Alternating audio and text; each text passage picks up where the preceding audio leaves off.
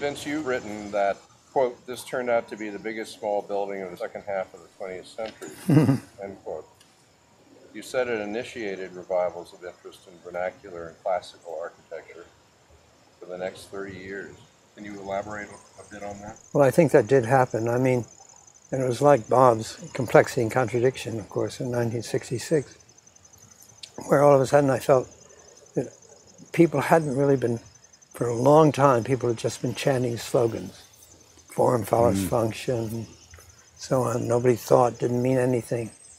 And all of a sudden Bob began to talk straight and began to use everything. And it didn't close things out. So the background of this, the drawings that go into this, not only back into calm, but into medieval architecture, Renaissance architecture, scale of it.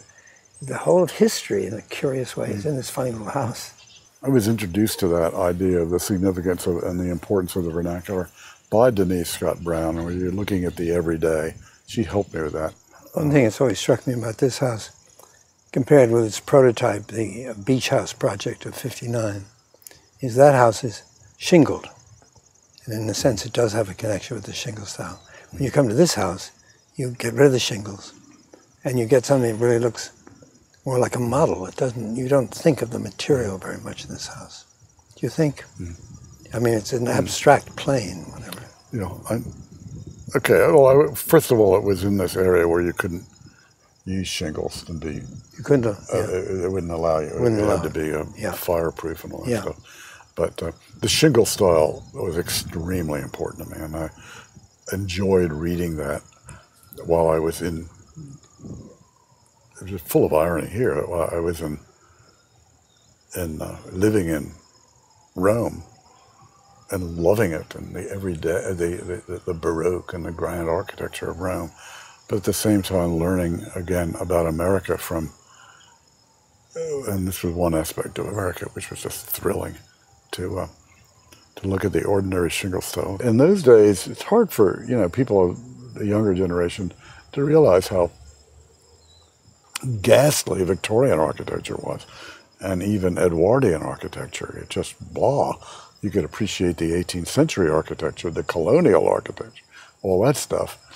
But this other stuff was not likable. And it's so wonderful to learn. Denise and I had fun at that time growing up and learning from the wrong sources, and we had a phrase, I can like something worse than you can. There's that wonderful, what is her name, the lady, the female who was writing at that time also in an unusual way of the importance of the everyday and community. Oh, the great Jane Jacobs. Jane Jacobs, oh, of course. And she was so important. At the time, I didn't really know what she was doing very much. I wasn't very aware of her. So what I was saying was sort of in parallel. But That's right. And I didn't either, in the sense, we all came to the sense of community later. Yeah. So I really wasn't looking at what was happening at that time. It just didn't particularly interest me. And I didn't think that was the right approach exactly, but that was the situation. And then, of course, I went and looked at the everyday of Las Vegas with Denise, who corrupted me by taking me to Las Vegas. And I love that photograph of us in a car. I'm driving the car and she's sitting next to me, and we're going up the strip. Someone took that picture. I kind of love it. That was very important. It was around when she invited me to LA. I think something you keep in mind is that their book, The Five Architects, is a reaction to Bob's book of 1960. That book would never have been written if Bob hadn't written his book about architecture. You see how things were lively in those days. There was a Yale Penn Axis, wasn't there? Yeah. We defended ourselves against all Cornell and New York and all that. They really were quite wonderful times. We were digging ourselves out of a great pit, that modernism had dug.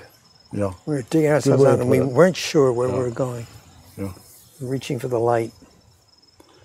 But again, I was really not thinking in terms of setting up what's the word I want? Setting up a school or an ideal of thought, but just of dealing with now.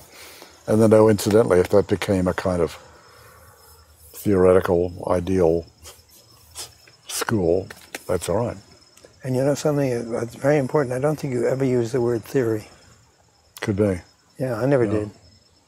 Yeah. I mean, I did give this course at Penn it's theoretically it was called theory because Thomas Perkins said, I want you to give a course. Yeah. And I said, why? I never heard of it. I never took a course on theory. And he said, well, you went to Princeton and you're the only one who knows something about history. So I did it. And out of that came all this stuff. It was good. But the trouble with that is that the architects then used theory as a way to avoid history. You're so right. Take history and mold it the way they wanted it. God, I have a phrase, I can take care of my enemies, God save me from my followers. Yeah, that's true. True. You're misunderstood in that way. Yeah, especially that so-called postmodernism. Oh my God. It was a nightmare, really. Denise once said... We constantly get tarred with that brush. Denise once said, Marx is not a Marxist, and Freud was not a Freudian, and Venturi was not a postmodernist. It's a bit pretentious, but it was fun. That's true. Yeah. Well, I think with the modern day, in a way, you could take Pugin, who was the object of a wonderful book now. And Pugin really does introduce a whole new set of things that are irrelevant, but they're very necessary at that time. Morality in architecture, right? And the way Pugin uses it is wonderful. You know, this book is good. You know, it's a book on Pugin. I'll have to order that. Oh yeah, it's good, Bob. It's so good. And then you realize how he. Well, one realizes it anyway. But how the whole Garden City movement, say Hampstead Garden Suburb, they're trying to build a Pugin world. They're trying to build Pugin's drawing, for example. They're trying to build the House of Parliament. Anyway, I think it starts then. And it starts with, I suppose, the same old thing. It starts with the middle class, which wants things to be good. Good architecture must be done by good people. Very Victorian idea. I think it started then and it got confused, got complicated. And then I think modernism is a kind of reaction against all that, except they picked it all up.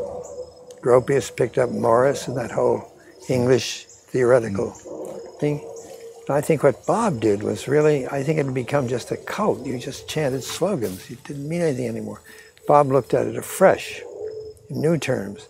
And everybody hated that because everybody hates to have the abstract picture of reality that you hold in your mind and which protects you from the reality of the world. You hate to have that broken. All of a sudden it floods in. Anything might be true. And Bob made all that possible. So there's no question about it for a time. So they hated him for it. Just the way they hated the photograph of his mother sitting in the kitchen chair right here in the great symbol of the circle and the square, which is the great male symbol of the domination of the world. I love the way he wrote about that. It's really great. It's true. But I do think the development of the new urbanism is extremely important. It's fundamental. It's constantly being left out of the equation. The schools never mention it. They do, right? I think all the other stuff, the forms, the quick fixes of strange forms and so on, they'll work itself out. Some of those are very contextual. Some of those, especially by Frank Gehry, work very well with their cities. Some of it works. I think the whole idea of the city has come out of this. I think now people are working and thinking in relation to the city. The whole great movement toward preservation, toward historic preservation, which is a fundamental historical force.